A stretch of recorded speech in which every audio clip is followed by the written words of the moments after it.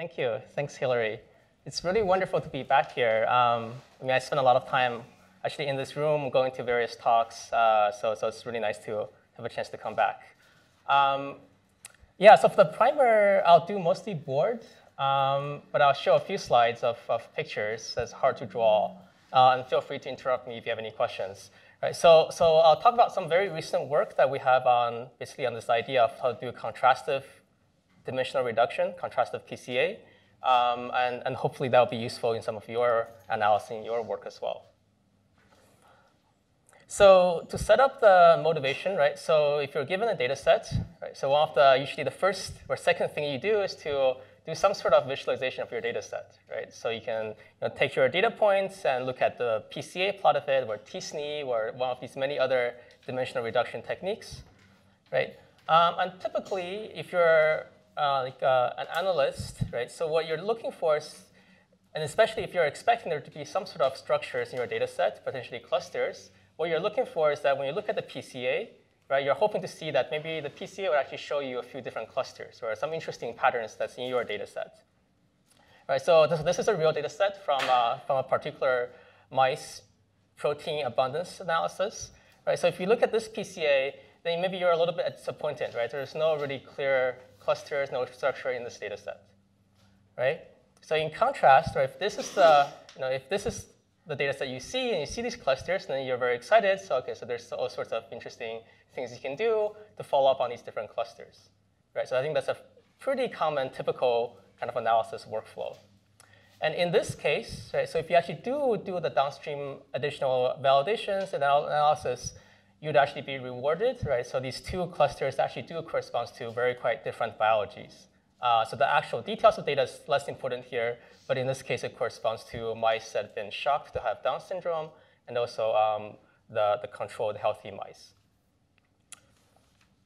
Okay, so this illustrates that the kinds of visualization, dimensional reduction you do in the beginning can have quite large impacts on the kinds of analysis you're willing to do for the downstream analysis, right? So you're much more willing to, and much more excited to do all these follow-ups if you see the clusters, you see the patterns, and if you don't see the patterns in the beginning, maybe you don't even think about trying to do all these follow-up studies.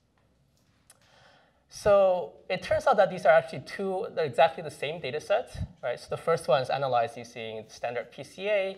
The second one is analyzed using the approach that I'll describe that we'll call contrastive dimensional reduction or contrastive PCA, right? And it turns out that you can, instead of using PCA, you can use any number of other standard dimensional reduction techniques, both linear or nonlinear techniques, right? And none of them, in this case, is actually able to really show any interesting patterns on this mice protein abundance data set. Right. So the high-level motivation or intuition for why that happens is that if you're given a data set, right, if you do any sort of standard dimensional reduction, it could be PCA or autoencoders or anything that you want, right, the algorithm is basically motivated or optimized to try to find patterns that explains variance in your original data set. Right, so that's very clear. And if the variation in your original data set, right, the dominant variation, is really coming from so either technical effects or biological effects that are not really of the most interest to you, then all of the standard dimensional reduction techniques will be geared towards trying to capture those variations. It's not going to show patterns that maybe you're really interested in. Right, so why is this a problem? Is that in most biological settings, we're not really interested in the dominant patterns in a particular data set, right? Because we usually have multiple data sets, maybe one data set for my experiment and one control data set. And I'm really interested in finding patterns that are somehow really enriched or specific to my real data set, to my experiment, that are not shared with my control. Right? So that's why I want to do this contrast. I'm interested in finding these contrastive patterns.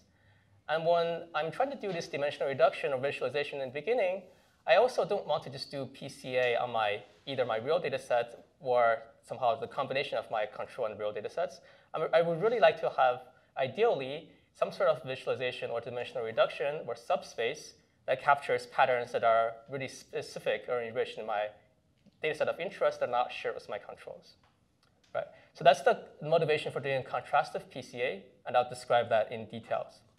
So but at a high level, how the contrastive PCA works is that it takes in as input two data sets, right? So a sort of a target data set that you're interested in, and a background data set that you can specify. You can choose any background you want.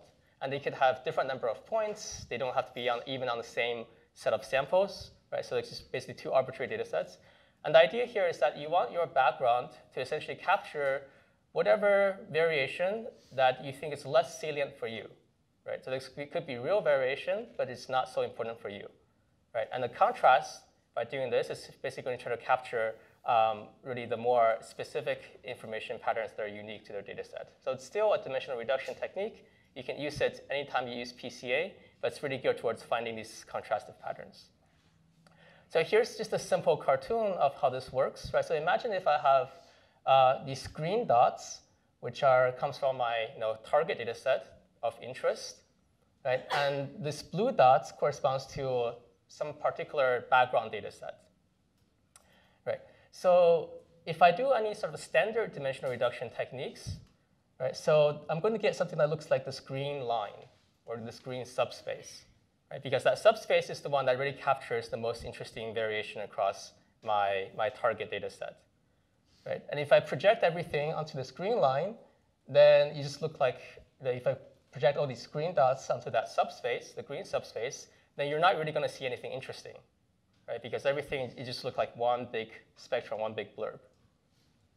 Whereas the contrastive analysis is going to try to find this red subspace, right? Because the red subspace is the one that's the most different between my target points, the blue points, and the background points, the blue points, right? And if you actually project points onto the red subspace, you actually see these interesting cluster effects.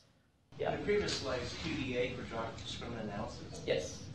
Can you give an introduction as to why QDA failed? So let me actually come back to that at the end. So I'll go through these methods a little bit more. But first, I want to introduce what we're trying to do here. OK, other questions? Great. OK, so now I'm going to actually go to the board and describe exactly what we're trying to do, but hopefully the high-level motivation is clear. So here's the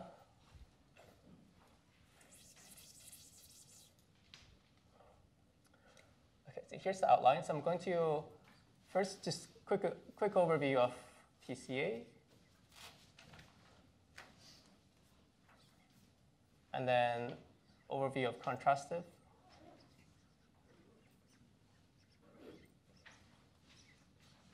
PCA, and then I'll talk about a little bit of some additional considerations, like how the choice of background,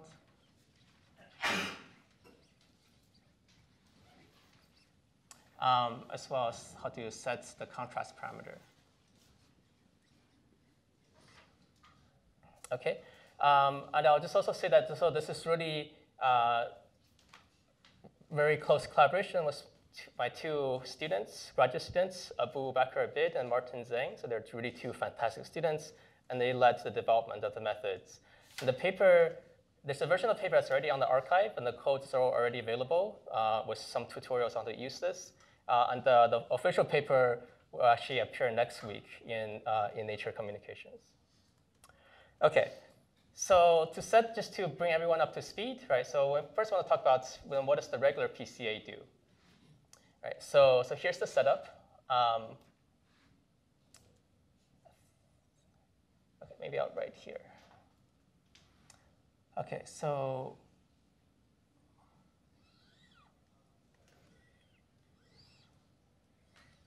we start with some data matrix. Right? So I have my samples, which are the rows. And the columns correspond to different features. Say I have D features. So this is my x1, x2. OK, so and assume that the columns are normalized, they're being centered. Right. So the intuition of regular kinds of dimensional reduction is that, okay, so if I just plot the rows, I have a bunch of these points. So this is x1, x2, right? So there are points in this d-dimensional space. And essentially, I'm trying to solve the following kind of optimization problem. Right? So we want to solve the principal component is to max over vectors, over unit vectors, such that when you project onto that unit vector v, you maximize the variance explained. Right? Which can also be written as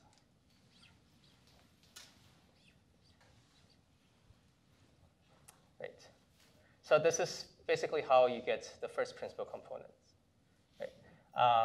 And this is basically variance of x explained by v. Okay. So this is how the regular PCA works, right? So I'll basically illustrate everything with the simplest PCA, but all of this can also be extended to nonlinear versions like kernel PCA, nonlinear dimensional reduction. Okay, so good, and then, so the setting we're working with is that you also have some background data set, right? Let's call this W. This is your background. So you can have different number of points, right? So the number of rows are different. So they could come from different samples, right? So in general, you have a lot of flexibility in choosing what background you want. The key here is just the background really should capture some sort of variation like you don't really care about. So there could be some control data set. And then what we're interested in is that for the same direction v, right? So here I have the variance of x as explained by v. I can also compute the variance of w that's explained by v, right?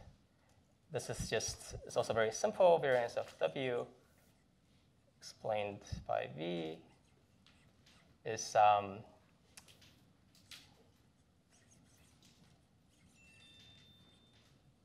right. Again, so the picture here is really, is this my x? Then I'm going to try to find this subspace v here, right? So what this is doing is that I'm just going to essentially project everything onto this subspace v, and then compute what is after I do the projection, essentially the square distance, right, from all the projected points onto the subspace v. So that's exactly what the variance explained is, and that's exactly what this formula here is showing, right? If I have a different data set, W, I can also, for the same direction, again, do this projection and compute the variance explained. Right, makes sense? Okay, so then given this setup, right, so then I want to, the goal here is to find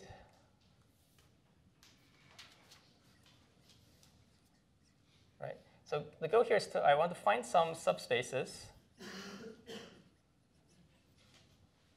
such that the variance explained x explained is large in some sense that I'll explain, and variance of w explained is small. Right, so that's my operational definition of what it means to find a good contrast. Right, so again, the variances could be on different scales, so I have to be a bit more precise of what I mean by large and small, but intuitively, this is what captures what we tried to do in the beginning, right? Okay, does this make sense so far? Okay, so now let's be a little bit more precise of what it means to, how to operationally do this. Right, so, and to define this more mathematically precisely, I want to sort of draw a picture here, right?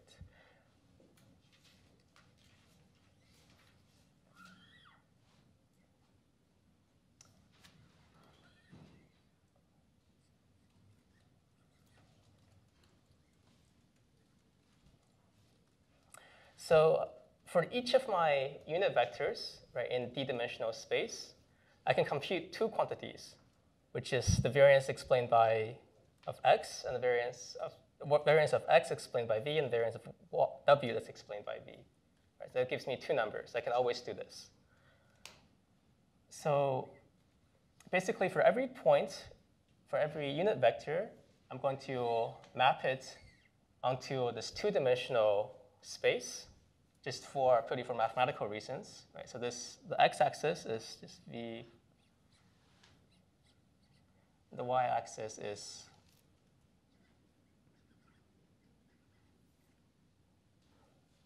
right. So it turns out this unit circle is going to correspond to some region that looks like this. Right.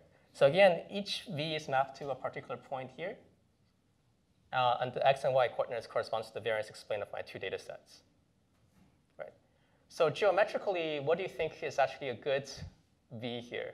So if I tell you that this whole region will, right, so this entire circle maps to this whole region, what do you think would actually be a good choice of contrast subspace V? Yeah. The lower right-hand corner? Yeah. So that's a good point, right? So if you're somehow at the lower right corner here, right? So if you're on this boundary, right? That means that you have maximized the variance of x explained. You can't really go right anymore, and you have minimized the variance of w explained. You can't go down anymore, right? So, but it turns out that there's like a whole. Let me use a different color.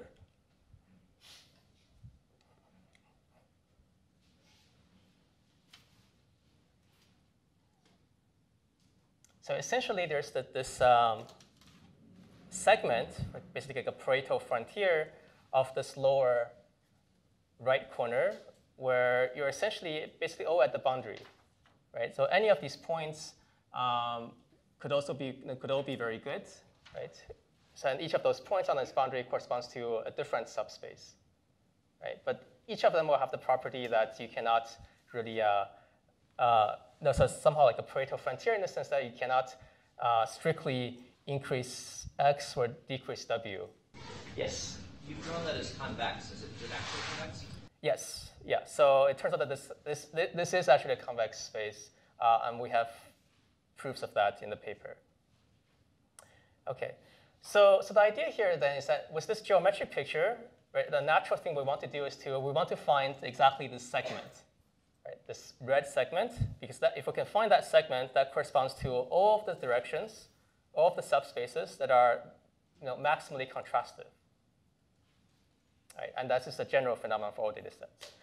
So what I'll do is I'll give you a very simple algorithm that mathematically is guaranteed to find exactly that segment, and that's what we call our contrastive PCA. Okay, so it's a super simple algorithm. So let me show you how that works.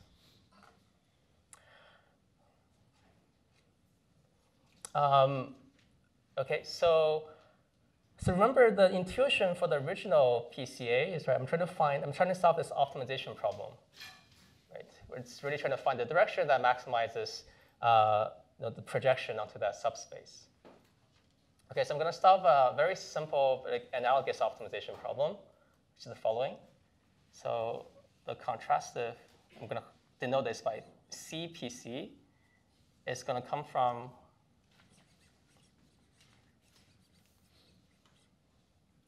again over unit vectors.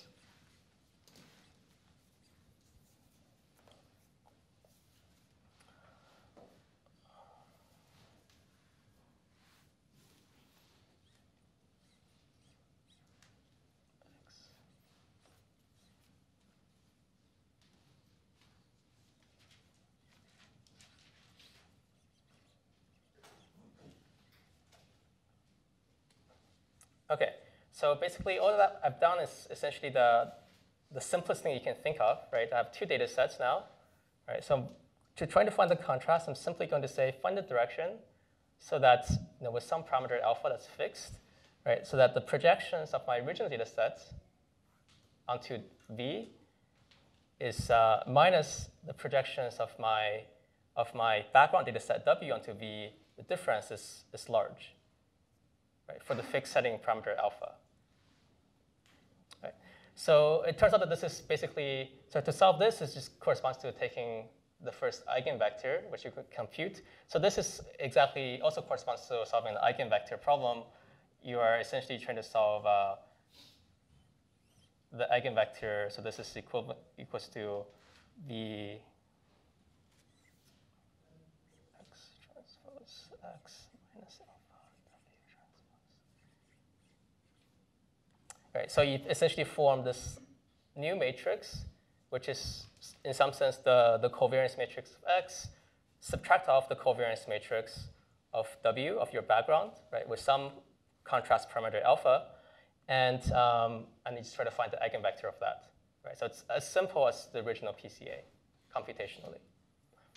And the theoretical guarantee is that the set of contrast directions, right,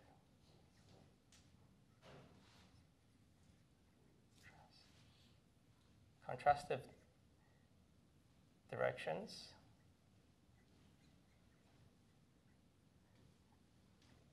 equals to solving this optimization problem. Equals to solving, it's exactly the same as solving this cPC for alpha larger or equal to 0. Right, so basically, you think of alpha as being your tuning parameter for the contrast. Right, so you start with 0 and you increase it. Basically, if you increase it from 0 to larger and larger alphas, that will exactly trace out the boundaries of this curve that I've drawn here. Yes? So that's computationally equivalent to PCA. And I agree, if you compute the correlation matrix and then do symmetric eigencomposition, it looks equivalent. But can you do an SVD approach? Like, it doesn't, that correlation matrix is not orthogonal. Your data sets aren't orthogonal, so you can't decompose that combined correlation into a ground matrix in its own right. So does SVD not go through here in the context where you have, say, a small number of features and a huge number of samples? Yeah, so that's a good question, and I'll come back to this more. But basically, what happens is that if you have, for one setting of alpha, right, if you fix a particular alpha, then we can show that this is, you can always use all the same SVD techniques to solve for this problem, right? So what perhaps you're getting at is that now there's still the harder computational problem. You still have to sweep out different values of alpha. Right? And for different values of alpha, essentially the subspaces of this object, this contrastive covariance matrix, is no longer the same. Right? So I cannot just simply do SVD once and then get everything for free. Right? So yeah, so that's a very good point, and I'll address how we computationally solve this in this part here. Yes? So it sounds like your theorem that contrastive directions are found by solving this problem. What do you mean by contrastive directions in that case? Like, what's the equivalence there? Yeah, so I didn't define it formally, but I just mean the contrastive directions are exactly this line segment here, this Pareto frontiers. So let me actually use the same color to make it clear. Or the pre-image on the circle that corresponds to that frontier? That's right. Let's call that contrastive directions. Yeah, so we can define that formally, but it just requires a little bit more notations. Yeah, but at least I hope the geometric intuition is clear to people, right? I mean, in some sense, we agree it's natural that if you can find directions V that maps onto this frontier, then that's in some sense like a very good contrasted direction, right? And what this theorem says is that if you run this algorithm for different values of alpha larger than 0, then you'll find exactly the directions V that corresponds to this red line segment that will find you all of the contrasted directions. Okay, so here's just a sanity check. Right, so if alpha equals to 0, then you have basically just a regular PCA, right? So you always recover the regular PCA, but as you increase your alpha, then you can get something that could be quite different. Other questions?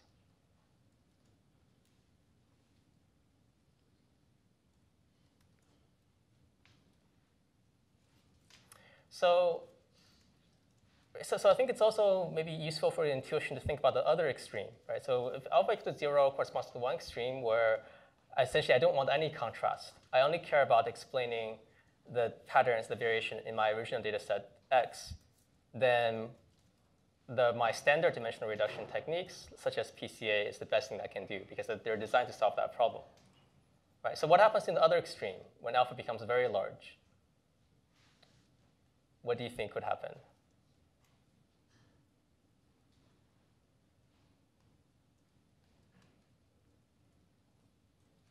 Right, so in some sense, when alpha becomes very large, it's also it's really not so interesting to us, right? Because when alpha becomes very large, then it's saying, okay, I don't care at all about any patterns in X. I just want to find some subspace in W in my background data set that essentially has no variation in W, right? So that could just be some very noisy subspace that, for whatever reason, has very little variation in my background. Right, so again, it doesn't really capture what the interesting patterns in X. Right, so the part of the trade-off here is that ideally for visualization data exploration purposes, right, we want to find relatively simple settings of alpha, small settings of alpha, or we can capture interesting patterns in my original data set that's not shared with my background without getting dominated by the background. Okay, so that's all I want to say about the algorithms, right? So the algorithm is, maybe I'll just write down the pseudocode for the algorithm is, right? So the algorithm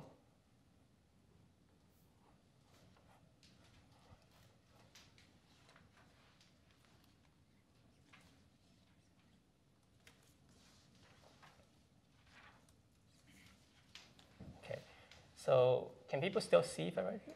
Okay. So you start with some input data sets. So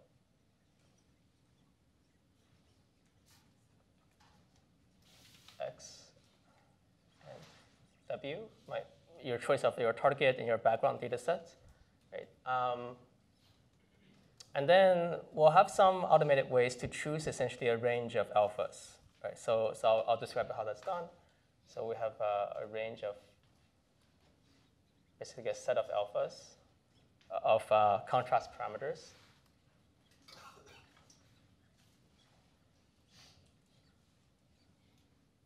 And then for each one, we simply do so for the eigenvector of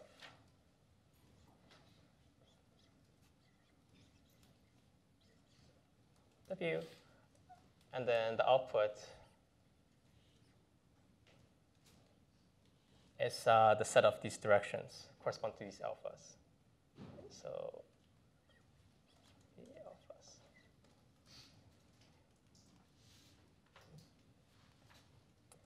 Okay. So there's a couple. So that's the generic algorithm, right? So to run this in practice, to make it useful, for your analysis in practice, then there are basically two things to consider, right? So what's your choice of how do you choose a good background data set, and then how do you try to find good settings for the contrast? So the choice of the background data set is something that you have to do with your domain knowledge. We try to automate the process of finding the contrast. So for the background data sets, I think it really depends on the specific applications, right? But here are some just general settings where I think it makes sense to think about using for choosing particular choices of W for the background, right? So in the beginning example where we had the mice proteins, right? So if you actually have some control data set from a control experiment, then that makes a natural choice for your background, which is exactly what we did with the mice proteins, which is simply use a different set of mice that was the control mice. And if you do the contrast there, then that immediately reveals these two clusters. If you have time series analysis, right, maybe it makes sense to use a previous time point 0 as your background, and then later time points, time point 1 as your target, as your X. Right, if you do that, then the contrastive analysis is going to try to find patterns that are enriched or specific in your later time points that are not shared with your earlier time points. Right? Or if you're doing some sort of treatment analysis, maybe you want to do your post-treatment as your X, your pre-treatment as your background controls. Right? So it depends on your applications. I think it's quite, it should be relatively natural to find interesting choices of your background. OK, so here's kind of another fun application from genetics, right? Just to illustrate how one might use to choose this background. So this comes from a data set that I think actually my colleague Carlos Bustamante in his lab analyzed. So they collected SNPs, genetic information from individuals of 5 different states in Mexico, right? So a lot of you have probably seen these famous analysis where if you try to do PCAs on using genetics data, then you would like to have the projections onto the principal components to somehow capture different parts of the geography, right? So it turns out that it's actually very hard to do in this data set, right? So if you take the genetic SNPs, and if I just run the regular PCs here I'm coloring the 5 colors corresponds to the 5 geographic states, then things are it's all a blurb, right? And the reason for this is that when you look at the Mexican individuals here, right? So a large part of their genome is dominated by European ancestries. Right, so essentially what's happening with the principal components is that it's really capturing the variation that comes from how much European ancestry do you have in each of these individuals. It's not capturing, because that's the dominant patterns. Right? It's not capturing how much Mexican geography is really contributing to the ancestry, which is what we're interested in finding. Right? And that's not really something you say, oh, the PCA didn't work, right? The PCA is doing what it's supposed to do, which is capturing the dominant patterns, which just in this data set is dominated by something that we don't really care about. So what do we do with the contrast PCA, right? So for the contrast PCA, here it's also very simple, right? So we say, OK, I know that I'm less interested in variations along European axis. Right, so for my background data set, I'm just simply going to create a set of individuals of Mexicans and Europeans. I just take Europeans from 1,000 genome, and then that's my background data set. Right, so the background then is going to capture, it's going to be dominated by patterns, by variation between Mexicans and Europeans, which is exactly the pattern that I don't care about. I want to remove from my foreground analysis. Right, so again, so that's all we do. The actual setting of the contrast is also automated, so there's really no tuning here. Then this is what we get, right? And you get something still not perfect, but I think does a much better job at capturing really the fine-grained geographies in these populations, right? So the colors here in the map, we match it with the colors of the individuals where they come from. You can see that basically you have sort of similar mappings of the individuals when you do the contrastive principal component analysis. Right, so that's just a simple example of, so I think it's quite a general tool, but if you just think a little bit about what are the kinds of variations that you would like to contrast away, then you can easily design and find background data sets and immediately get potentially much more powerful analysis and results. Yes? I was wondering if you could say anything about how maybe use of this tool would be different from something like discriminant analysis, which should be, I assume, directly looking at the differences between those subpopulations. OK, perfect. So let me actually jump into, so the question is the level where I should be paying you to ask those questions. So let me actually jump here, right? So I'm going to show you a data set, right? Another data set where it's actually a much harder data set, right? So if you do any kind of analysis, standard analysis, just on the data set itself, it's all going to look like, so there are actually 4 clusters, but all the clusters are going to be blurred, right? And in particular, so here we run all these things, linear and nonlinear things. So you're also going to, none of them is actually able to separate out these 4 clusters. And the reasons of that, I think one of them is actually linear discriminant analysis, and we also have quadratic discriminant analysis here.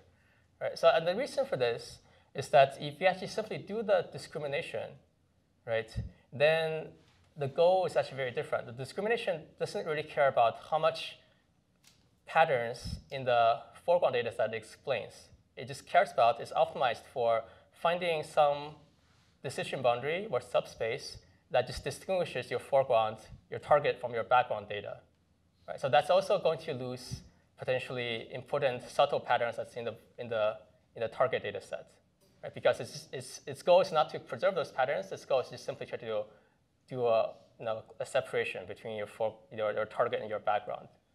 Right, so the contrastive analysis here we're doing is very different, right? So we don't think of this as being a supervised learning task. It's still essentially an unsupervised learning task because the goal here is to really try to do visualizations, explorations of the patterns that are specific to your target data set, right? So we're not trying to learn any decision boundaries. All that we're trying to do is to essentially contrast away information from the background. Yes? Dig into that a little more. You say patterns that are sort of unique to the target data set, but it seems like in your example with genetics, you didn't choose to take a purely European data set as your background, right? You took a European data set, a data set that was part European and part Mexican, because this would really draw out the variation that exists in the Mexicans due to the proportion of European ancestry. That's right. And so it's not that you're looking for patterns that are unique to your target data set. You're looking for patterns that exist in both, but that are sort of more dominant in your target data set. Yeah, so... Because if you wanted unique, you'd set alpha to infinity. Yeah, so that's a good point, right? So I think what I said in the beginning, and I should be careful with this, is that we were trying to look for patterns that are enriched in my target data set compared to my background data set, right? So exactly what you said. So for the analysis is more akin to the alpha infinity analysis. Is that? Yeah. So it turns out that even if you set alpha to infinity, that's not the same as discriminative analysis, right? Yes. That's right. Sorry. Yeah. We'll ignore Yeah. Yeah. But that's a good point, right? So when you're constructing the background, you're really thinking. You have to think about what is the variation that you care less about, right, in your target data compared to your background. Right, so in this case, I don't really care about the Mexican to European variation. That's why I can be fairly cavalier in constructing like a background data set, right? And it turns out to be quite robust. Right? So I can use, instead of using dozen genome, I can use some other things. The number of individuals I choose in my background is also fairly robust to that. Okay, so I have. Can I ask a question about the slide? So what's the background data set and what's labeled? Like your 4 clusters, you don't know that there are 4 clusters? Yeah. So let me explain this data set a little bit more. So I jumped to this without explaining it. Right. So this is actually a synthetic data set, right? So we created quite a hard synthetic data set we want to use just to illustrate how well would our algorithms for finding the different contrast parameters work even in very hard settings. So first, let me explain how do we actually find the contrast parameters alpha. So essentially what we do, it's also a very simple approach. So essentially, we compute a few values of alpha along this grid. Right? So it turns out what happens is that for most values of alpha, right, it's essentially capturing the same subspace. Right? It's maybe rotating it a little bit, but it's not really getting anything different. Right? So then what we do is we compute the principal angles between successive values of alpha, right, to capturing how much is your subspace actually changing. So based on the principal angles, we essentially do a clustering of the different values of alpha for different contrast to find essentially where the phase transitions are happening. Right? So I think I don't have too much time, so I'll leave. So I can go through the details of that algorithm for finding the alpha a little bit more at the end during questions if there's questions about that. But essentially, the automated procedure is just we try a grid of values of alpha, and essentially we cluster those values of alpha based on their principal angles between those subspaces to find what are the most representative and different subspaces to look for. So this synthetic data set, as we said, is created so that it's there are actually 4 clusters. So it's generated from a mixture of 4 Gaussians. Right? So there are these different, so it's a very simple mixture of 4 Gaussians colored by these 4 points here. Right? But the 4 Gaussians are such that, and it's in fairly high dimensional space, so that the variation within the Gaussian along some dimensions are also quite large compared to the variation across the Gaussians. Right? So what this means is that if you actually do any principal component analysis, right, it doesn't have to be the first 2 PCs, it could be PCs 2 or 3, 3 and 5, none of them is actually able to distinguish between these 4 Gaussians. Right? And that's also a mathematical fact that we can prove. So here I'm showing you basically, so by default, the contrastive PCA is going to report to you 4 different values of alpha. Right? It does a cluster, clusters all the different values into 4 groups and reports those 4 values. So it always reports alpha equal to 0 because that's the regular PCA. And here are the 3 different values of alpha that it automatically reports. Right? So, and what's interesting about this data set is that, so there are essentially 3 types of dimensions, right? Along one set of dimensions, essentially the red and black dots are aligned, and the blue and green dots are aligned, right? That's in the first block of dimensions.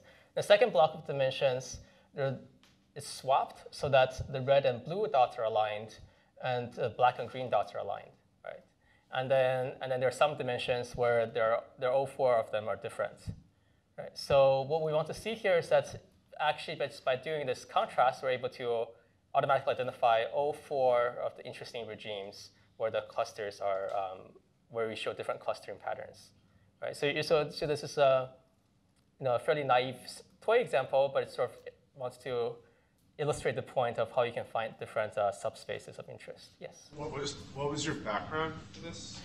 Good. Yeah, so the background for this is we simply take the Gaussians, basically another set of Gaussians that are generated from the same distribution, but where so essentially another set of Gaussians where there's no variation along the directions.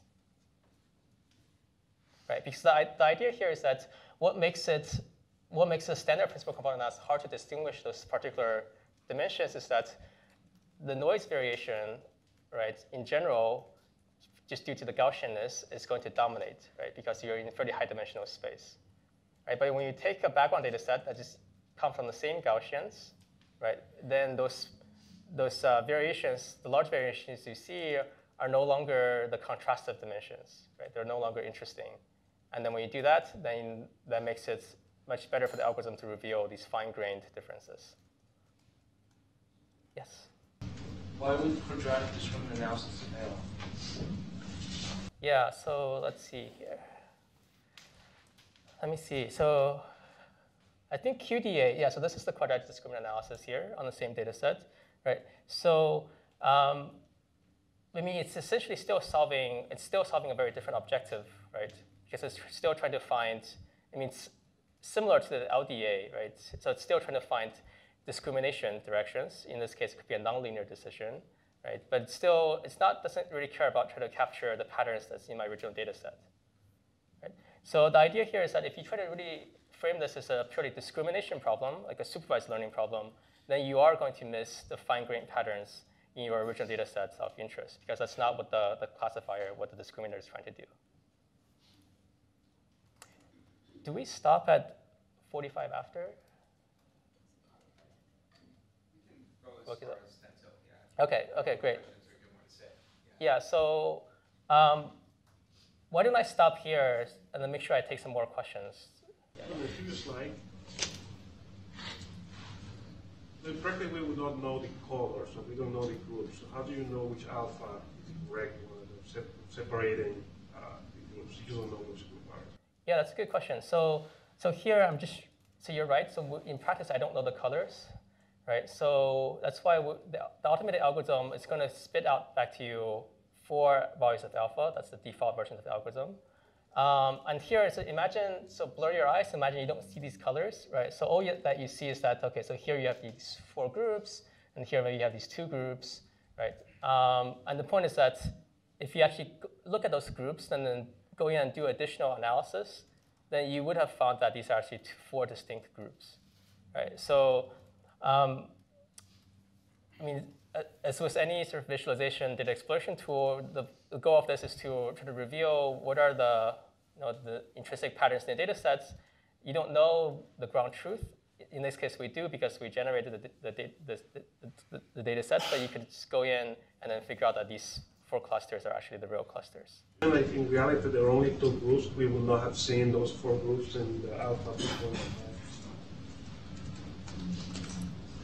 So in reality, there are 4 groups here.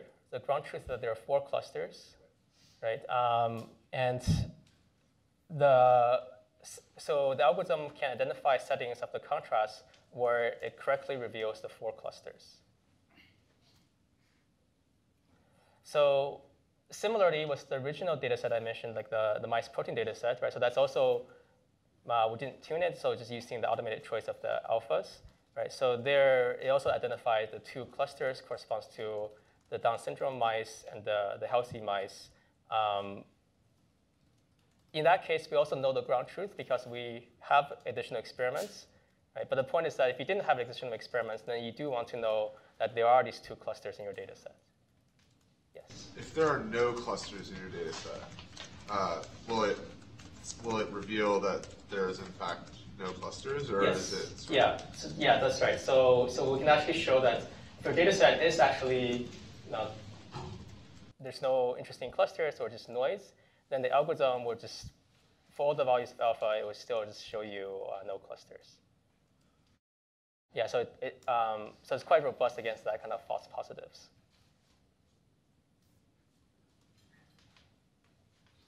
Other questions? If we use, for example, we're doing like a patch correction or something, we want to know in RNA expression if there's difference between 2 different methods or 2 different labs or something. So we should be able to find if groups or not in that case, right? Yeah. So I think those are good settings. I guess I would suggest that basically any settings where you're using regular PCA, where you're using regular dimension reduction techniques, and if you have some sort of background data sets that you can easily use, which often is the case, then it's just as easy to run this algorithm and then see what additional contrastive patterns do you pick up.